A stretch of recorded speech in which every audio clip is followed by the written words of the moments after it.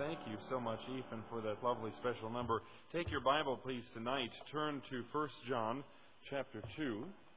There are the lessons for this evening. 1 John chapter 2.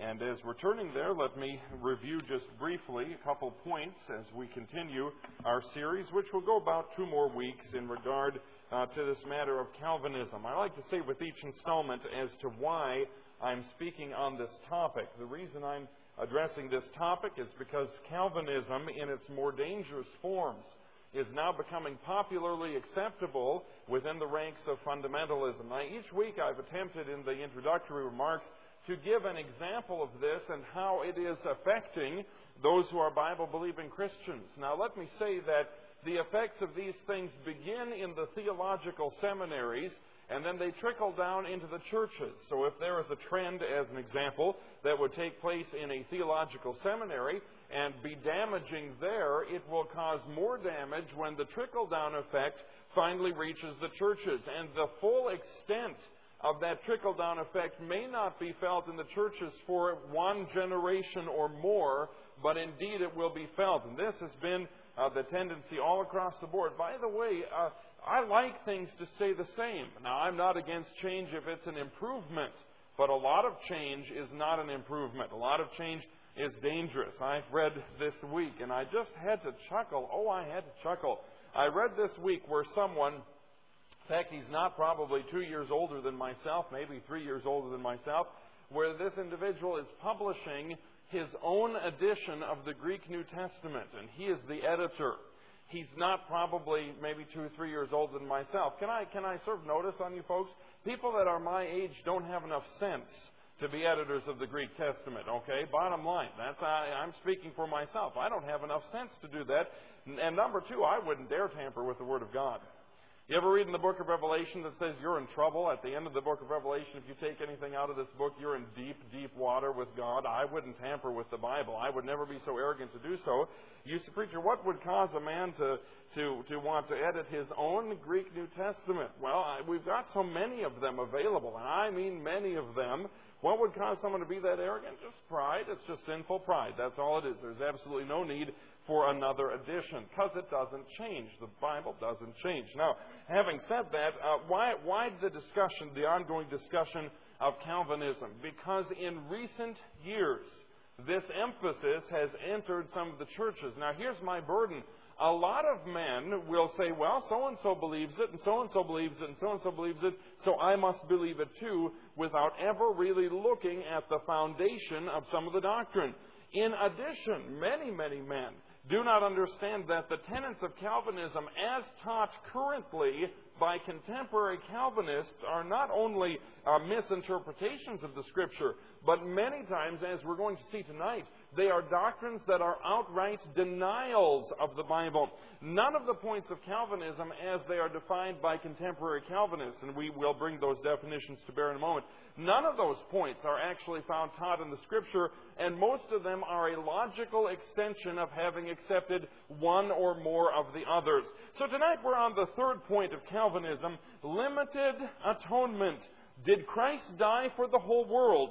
This evening we're going to address the issue essentially is this: the efficacy of the atoning work of Christ. To what extent is Christ's work efficacious? Did Jesus Christ die for the sins of the whole world? Right away my audience is saying, well, Pastor, of course he did.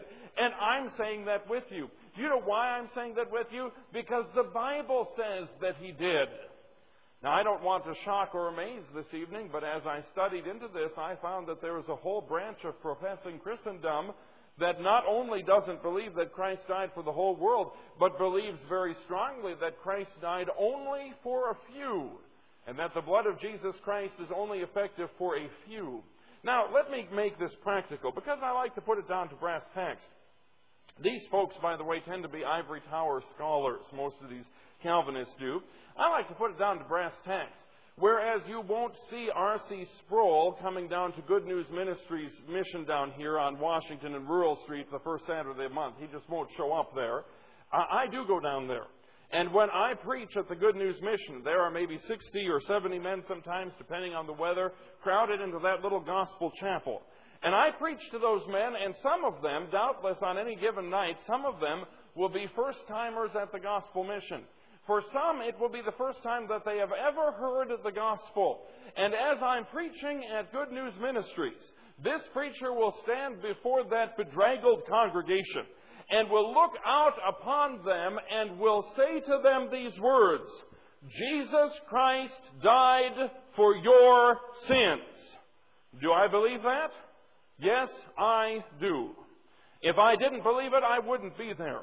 If I didn't believe that every person in that audience, regardless of who they are, that every person in that audience can make a decision to put his faith and trust in Jesus Christ and be saved, and that when Jesus died on Calvary's cross, He died for every individual in that audience, and that not one person in that audience is in any way excluded from the potential of the efficacy of Christ if he will meet the condition of faith.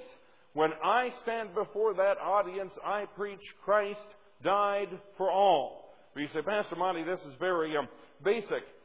It is, unless you accept the doctrines we're talking about tonight. In this particular one, the concept of limited atonement. Now, before I go off too far, your Bible's open to 1 John chapter 2. Look at verse number 1.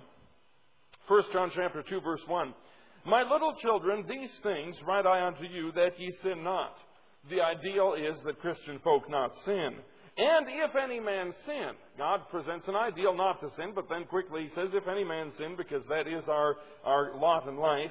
And if any man sin, we have an advocate with the Father, Jesus Christ the righteous. Now verse number 2. And He, referring to Jesus Christ, He is the propitiation for our sins. Now pause with me. The word propitiation means satisfaction. It means that the only way the wrath of God is assuaged is by the sacrifice of Jesus Christ.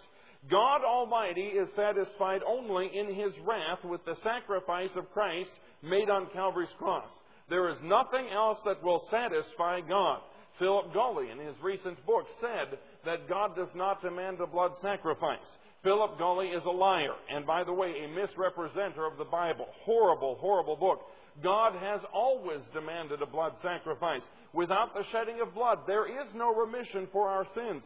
God is only satisfied by a blood sacrifice. But the author of the book of Hebrews, or the writer of the book of Hebrews, tells us that it was not by the blood of bulls and goats. Those could not take away sin. They merely covered sin. They could not take it away. But by the sacrifice of Christ is God Almighty satisfied. So, verse number 2 again. He, Christ, is the propitiation for our sins, and not for ours only. Now, who is He writing to? He's writing to Christian people.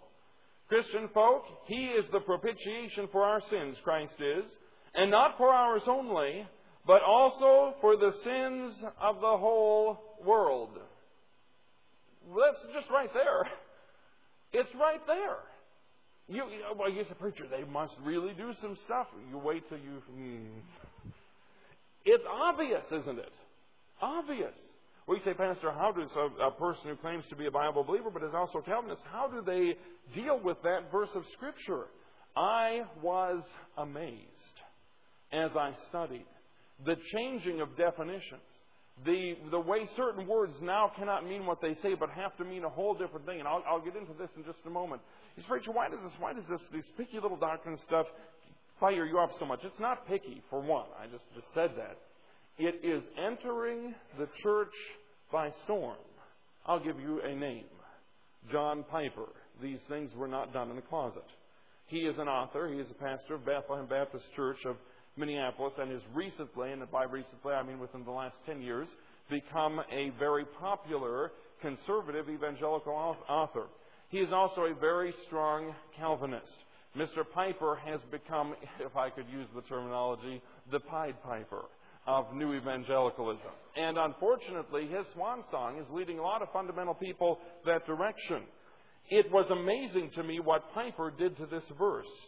He completely denied its truth and said that the idea of the whole world means only the world of people who are predestined to be saved.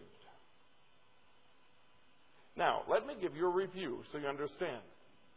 We said in session, when we started the doctrinal points, remember total depravity? We define total depravity as inability.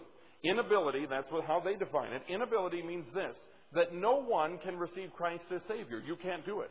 You cannot make a decision to choose Christ because of your sinfulness and because you are unable to choose Christ. You can never choose to do right, according to the strong Calvinist, because you are unable to do so.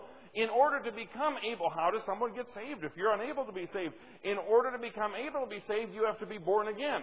Now, that happens before you're saved. Now, folks, I'm not making this up. This is what Calvinism teaches, okay? They all teach this. You have to be born again before you're saved. That can sometimes happen as an infant in the heart of a child. A person to whom this experience takes place doesn't even know it has taken place.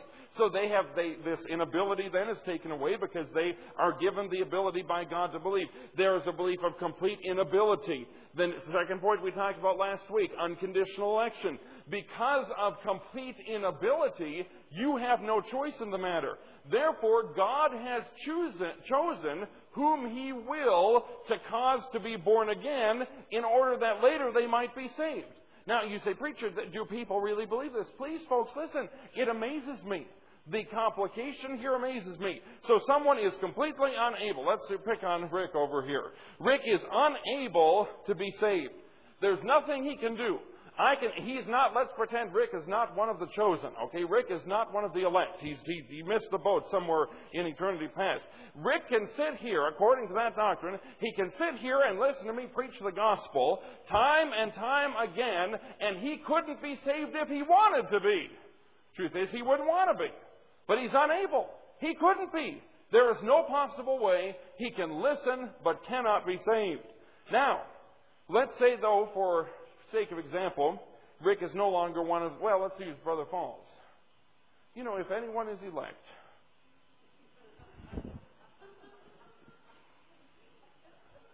right there, he's got to be. If anyone's going to make it, brother, he's going to on his own merit. No, just kidding. Just kidding. Brother Falls is one of the elect.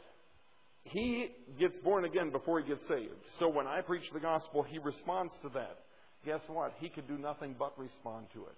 He is unconditionally elected. He had no choice. We'll get into irresistible grace after a while, but he had no choice.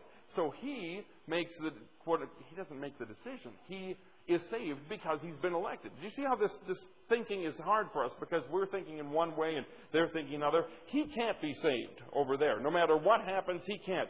This guy over here, he will be saved. He has been born again before he got saved and eventually will receive Christ as his personal Savior. There is nothing he can do. He is going to receive Christ. He's not going to receive Christ. Now, that has been determined, according to the Calvinists, from eternity past, okay? You are damned, you're going to heaven.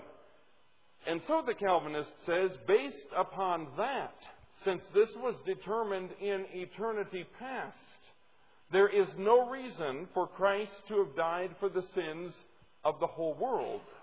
The Calvinist says he didn't die for everyone's sins. He did not die for Rick's sins because Rick wasn't chosen. And Rick is unable to choose Christ. He wasn't chosen. He's never been born again in order that he might be saved sometime in the future. Therefore, Christ didn't die for him. Christ only died for the elect and for the church. That is essentially their teaching. Ladies and gentlemen, may I say it kindly, that is heresy of the first rank. Now, we're going to see why in just a moment. Look at your introduction paragraph. As previously seen, Calvinism limits the love of God by proposing that God has only chosen to save a few and damn the rest. Unconditional election, studied last week. Accepting this point logically leads to the idea that Christ did not die for the sins of the whole world, but rather for the sins of only the elect. Calvinists teach that their doctrine of limited atonement, quote, limits the atonement to the elect. That's a direct quote from one of them. Calvin stated, quote, all are not created on equal terms, but some are preordained to eternal life and others to eternal damnation. Now please understand, those are strong words. They are Calvin's words. And based upon that, they have concocted the idea of a limited atonement. Let's look at this, the importance of limited atonement to Calvin's system. Many who claim to be Calvinists declare themselves as four-point Calvinists, leaving out the idea of limited atonement as unnecessary. Now this, I'm being very honest here. There are many people who will say that they are a four-point Calvinist. In fact, it was almost a watchword at college and in seminary classes. It's almost a watchword if someone says, well, where do you stand in regard to this matter? People almost automatically say, well, I'm a four-point Calvinist. They don't even know what that means when they're saying it. Most of them don't. But they just say, well, I'm a four-point Calvinist, because they reject the concept of a limited atonement. It's so obvious it's not in the Scripture. However, the five-point Calvinists, who are the true Calvinists, they are the true blue line of John Calvin Calvinists, they accept the concept of 5 points of Calvinism and the concept of limited atonement, and they say that it is absolutely essential to Calvin's system. Now, it would appear that they are correct. The idea of limited atonement, however, is so obnoxious to anyone who has even a cursory understanding of the Bible that some of them do reject it. My point is this: if you meet somebody who says that they're a Calvinist, most likely they don't have a clue what they're claiming to be. Most likely they don't understand it. And so we continue. Leading Calvinists, point B, leading Calvinist authorities, however, believe such four-point Calvinists are guilty of abandoning the entire system. Let's cite some of these.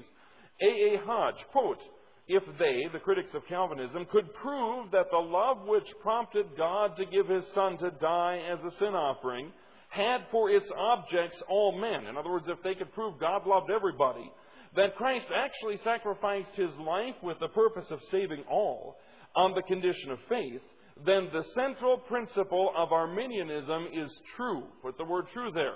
That's A. Hodge.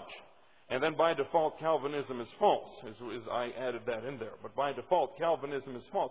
A. Hodge said if you could prove that God loved everybody and that Christ died for the sins of everybody, then Calvinism's in trouble and Arminianism is true. A lot of us have heard the term Arminianism, and we've kind of got a funny idea about it because of some folks that we know that claim to be Arminians. They say, well, we believe, some Arminians believe they can lose their salvation. We certainly do not believe that. Arminius himself, by the way, did not believe that.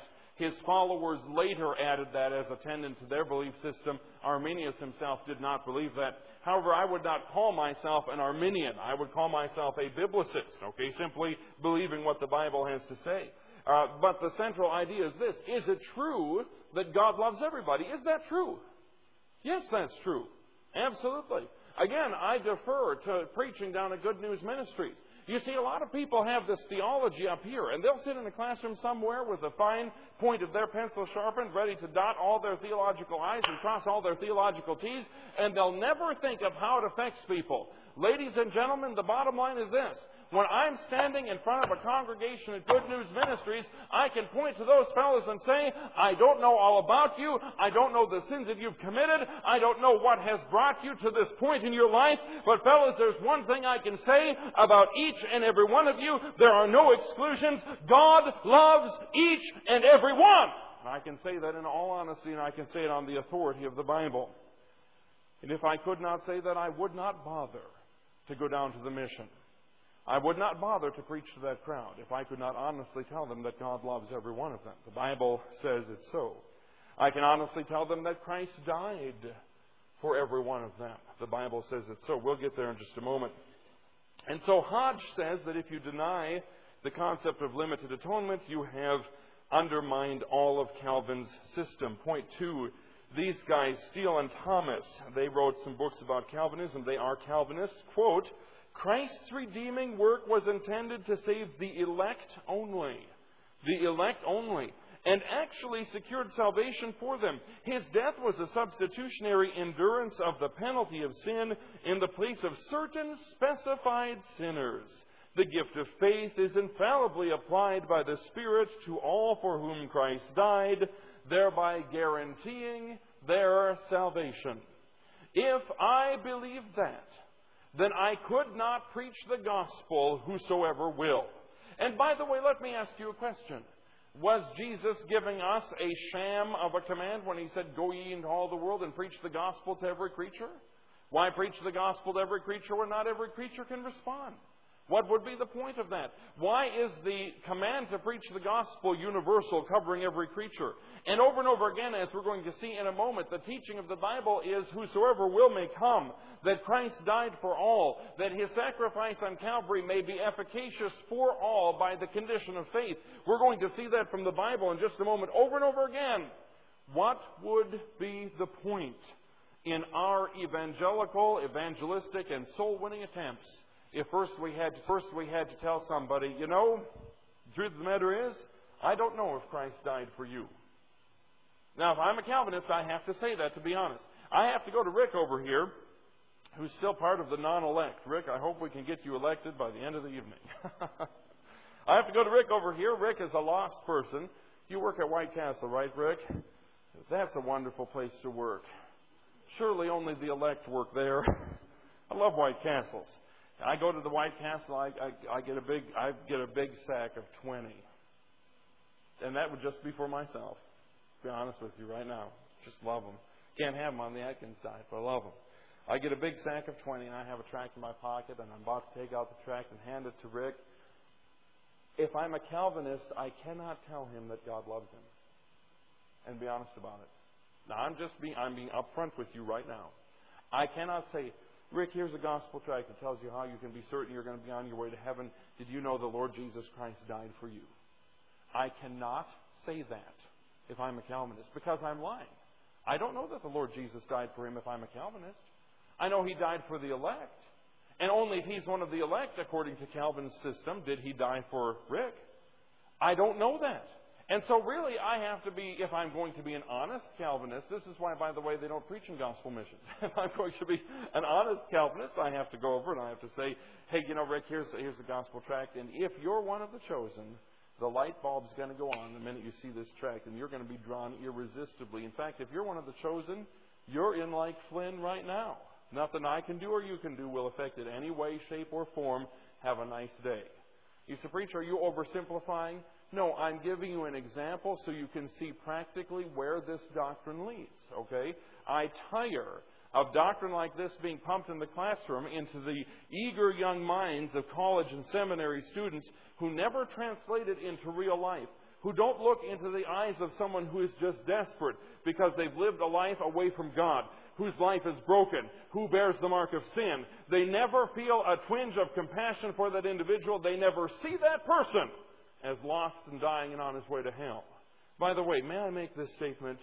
If human beings have the capacity for compassion over every lost sinner, do you think God is any less? God loves people. Christ died for the sins of the whole world. This is a very serious matter. Continuing on, point C. Well, how did the Calvinists deal with John 3:16? You know the verse. For God so loved the world that He gave His only begotten Son, that whosoever believeth in Him should not perish, but have everlasting life. John 3:16 declares several things. Number one, God so loved the world. The whole world, no limitation. What are you going to do with the word world there, preacher? Well, if you're a Calvinist, you have to change that to mean the world of the elect. But it does not say that. It says the world, okay? The cosmos, all creation. God loved the world. Number two, He gave His only begotten Son to be born and ultimately to die for sins. John 3:16 clearly states that the atonement would be made for the sake of the whole world, okay? The whole world. And that God loved the whole world. And that God gave His Son for the whole world. R.C. Sproul, leading contemporary Calvinist, writes concerning John 3:16, the world for whom Christ died cannot mean the entire human family. Put the word entire there. Oh, it can't? It can't? Why not, pal? By the way, it does in numerous other places that do not touch the issue of soteriology. And Dr. Sproul would admit that that word has a universality about it in every instance where it does not affect soteriology or the doctrine of salvation. The world for whom Christ died cannot mean the entire human family. It must refer to the universality of the elect, people from every tribe and nation. Blah, blah, blah. That's not in the Bible. I don't buy it. I don't buy it. In fact, people who do buy it, they've been sold a bill of goods. That's not in the Bible. Do you think that Nicodemus had any concept of this elect from all corners of the earth? No. Did Nicodemus have any concept of the church? Of course not. That concept had not even been introduced. When Jesus said to him, talked to him about believing and God loving the whole world, do you think Nicodemus viewed that as only a select few of the chosen? Absolutely not. Now, folks, let me say this. When the plain sense makes sense, seek no other sense. The Bible just plainly says Christ, God loved the world, gave His Son to die for it. Point 3 on the next page, on the back page. John Owen states, quote, that the world here cannot signify all, put the word all, that the world here cannot signify all that ever were or should be, is as manifest as if it were written with the beams of the sun. That the word world, speaking of John 3:16, here cannot signify all that ever were or should be, is as manifest as if it were written with the beams of the sun. But he never explained himself. How is that manifest? Let me ask you a question. When you read John 3:16, let's get real, folks. Let's just get real. Awana is going on upstairs. Praise God. And we've got Awana workers. And I thank God they're not theologians. They are Awana workers. Thank God for that. And they're upstairs and they have their Bibles. And they take John 3:16 and they explain to a third-grade girl. They say, Susie, John 3:16 says, for God so loved the world that He gave His only begotten Son, that whosoever believeth in Him should not perish, but have everlasting life. And little Susie says, wow, God loved the world. I'm part of the world. That means God loves me. May I say that little Susie has more sense than a lot of theologians. Why? Because she took the Bible for what it says. And she didn't try to change it to say something else. Pastor, why would people try to twist these clear verses? One reason, the defense of a theological system. And there are some people that feel they cannot function theologically unless this system be held in its ironclad uniformity. And that is certainly not the case. It's silly. It's death to hold to it. Palmer, point 4, Palmer, another, we've cited him numerous times, Calvinist, because God has loved certain ones and not all. Can you imagine this guy? I wouldn't let him work in Awana. He is a theologian, and I would bar him from working in Awana. Beth couldn't have this one, Jay, okay? She couldn't have this one. Let's listen to what he says. Because God has loved certain ones and not all. Because He has sovereignly and immutably determined that these particular ones will be saved. He sent His Son to die for them, to save them, and not all the world. Put the word not there. Oh, can you imagine? Now, folks, get real again. Get real. To what purpose would Mr. Palmer's pronouncement be when he stands behind the little pulpit in the chapel at Good News Ministries? What possible good news would that be? Isn't the gospel good news? If the gospel is good news, then the good news is Christ died for all. That there's not one man in that congregation that cannot be saved because the blood of Jesus Christ, God's Son, can cleanse from all sin. And that He died for the sins of the whole world. That's good news. Isn't it good news when you're included? That's good news. That's gospel news. It is bad news when you're not included. It is horrible news when someone says you couldn't possibly be included regardless of what you did. Example of this. I've never been athletic. I admire people who are athletics, but I've never been athletic. Sometimes when I was in elementary school and maybe junior high a little bit, the kids would choose up teams. The moment of choosing up teams for me was probably one of the worst moments of my life. I hated it. You say, why? Because people acted as if I weren't even there when they're choosing up teams. You had 2 team captains, and they'd pick everybody else. And then I'd be standing there by myself. And the one team captain would say, yeah, and I guess we'll take him. Oh boy, that was enthusiastic, wasn't it? Makes me really want to play for your team. Oh, I guess we'll take him. And there I would be, okay? At least I did. At least I got called in at the last second. It's not good news not to be accepted. It is good news when we say, whosoever will may come. Now, does everyone understand this? You say, preacher, you get passionate about these things. I do, because wait till you see the Scripture. What does the Bible say? What does the Bible say? Well, let's cover some things that the Bible says. Isaiah 53, verse number 6. Prophecy of Christ. All we like sheep have gone astray. We have turned every one to his own way, and the Lord hath laid on him, that is on Christ, the iniquity of us all. Put the word all there. All. Christ bore the sins of all. Well, by the way, who is the all that has gone astray? Let me ask you a question. Has everybody gone astray? There's not one Calvinist in the world that would deny that the word all in the first part of the verse, the first word of the verse, means everybody. Not one in the world would say that it doesn't, because all have gone astray. They believe that. Okay, that's part of the doctrine of total depravity, which we believe all have gone astray. We do not believe in man's inability. We believe all have gone astray. They would say, oh yes, all have gone astray. But then the word all, the last word all in the verse, can't mean everybody. Pastor, what does it mean? Only the elect. Where does it say that? It doesn't. It doesn't. Do you see the violence you have to do? Now let me give you a principle. Anytime you need to base a belief system or doctrine of Scripture upon your ability to change the wording of the Bible, you are on thin ice. And here's, you say, well, Pastor, do you understand how sovereignty, and I believe God is sovereign. Please don't misunderstand. You understand how sovereignty can dovetail together with man's free will? Do you understand all that? Nope. Ooh, well then it must be a contradiction in the Bible. Nope. The problem's with me. And it's not a problem with that book. The problem's with me. Well, I can't wait to get to heaven. I've got some questions, folks, about the Bible. Oh, you're the preacher. You're supposed to know it all. I have some questions. I'll tell you, I've got a list of questions about the book of Ezekiel that's going to last the first 10,000 years. Okay? What were those wheels that Ezekiel saw? Sure sound like UFOs to me. Just kidding. I've got questions. But the problem is my understanding. It's not the Bible. Continue on. Point B. John 1 and verse 29. Behold the Lamb of God, which taketh away the sin of the world. The world. Who's the world there? Sounds like everybody to me. What if you're a Calvinist? You substitute the word the elect. Trouble is, the word elect doesn't appear there. The word world appears there. John 3, 14 through 18. We've abbreviated this somewhat, but you'll see where we've done that.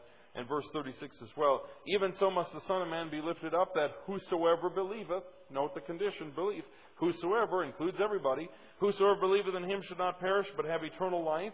For God so loved the world that he gave his only begotten Son, that whosoever believeth in him, for God sent not his Son into the world to condemn the world, but that the world, put the word world there, the world through him might be saved. The world through him has the potential of salvation. It is a real potential. It is a genuine offer. It is not a fake. It is not a sham. It is not a phony. It is not a promise in a used car lot somewhere. It is not an Elmer Gantry. But that the world through him might be saved. He that believeth on him is not condemned. He that believeth on the Son hath everlasting life. Notice the condition, belief. He that believeth not the Son shall not see life. Very simple words. Folks, I'm glad these are simple words. I'm a simple person. We have children in this church that sit in our Sunday school classes. They need to hear these simple words, wonderful words of life, that salvation is conditional upon whosoever believeth. John 7, verse 37, if any man thirst, put the word any, if any man thirst, let him come unto me and drink. If any man thirst, no one is forbidden. All are welcome to come. It is a matter of their will if they will come, but they are welcome to come. Romans 1:16. For I am not ashamed of the gospel of Christ, for it is the power of God unto salvation to every one that believeth.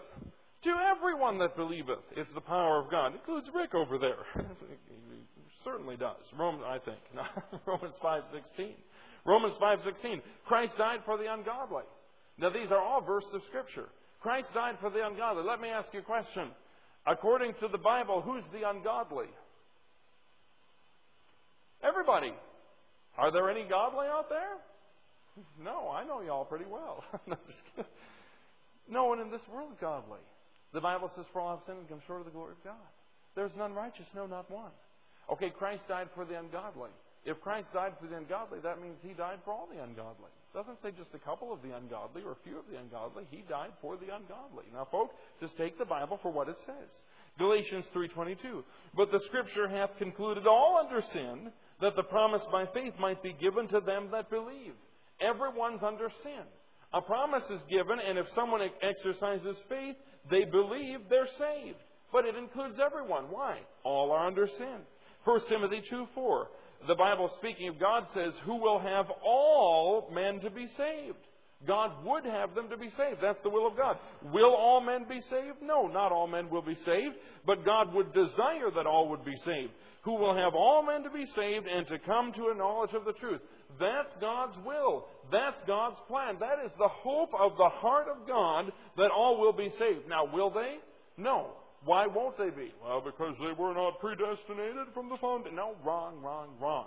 Because they refused to receive Christ. Because they ignored the plea of Calvary. That is why men are not saved. They are not saved because they somehow weren't on the right grocery list in eternity past. Continuing on, 1 Timothy 2:6, who gave himself a ransom for all. Put the word all there. For all. A ransom for all. Folks, who did he die for? He died for all. Okay, now isn't this unbelievably clear? How much more clear? Well, you say, Pastor, this is so obvious that surely what do? They change and rest and wrestle with and add to and delete and reinterpret. And by the way, some of their interpretations are unbelievable. I was reading one commentary on John 3:16, and the author said something about the world there would have only meant within the Jewish context the very confines of the Jewish world, perhaps even excluding Galileans who were looked down upon by Judeans, and then they went into this big cultural thing. You know why? You know why I know that's not correct? Because it won't fly in Awana. That's why I know it's not correct. It's too complicated for anybody to understand to be saved. And by the way, that's not the obvious thing. Folks, when you read the Bible, the obvious meaning normally just pops right off the page. Okay, a third grader understands John 3:16. Understand where we're going. It's the plain sense of the Bible. It's as clear can be. 1 Timothy 4:10. We trust in the living God, who is the Savior of all men, especially of those that believe. That's a good verse. He's the Savior of all, but especially of those that believe. What is the condition for my salvation? It is belief. I am saved. The atonement of Christ becomes efficacious to me on a personal level when I meet the condition. The condition is belief. I believe the gospel. I am saved. Now, is Christ presented as a Savior to all men? Absolutely. Can all be saved? Absolutely. Is anyone excluded? No one's excluded. All can be saved. Will everyone be saved? No. Not all will turn to Christ for salvation. Will some be saved? Yes, absolutely. He is the Savior of all, especially of them who believe. Continuing on, point K. Hebrews 2 verse 9. That he, by the grace of God, should taste death for every man. Every man. He tasted death for everybody. Not just the elect, folks. It says every. What are you going to do with that? Well, you'd have to change it around. And by the way, they do. They do. The more I've delved into the intricacies of this system, the more confused I have become. I've come up with a rule. And I've kind of hinted at it tonight several times. If someone's explanation is too complicated, it's probably not the correct explanation. Because God wants us to understand Himself. The Bible is a revelation of God to man.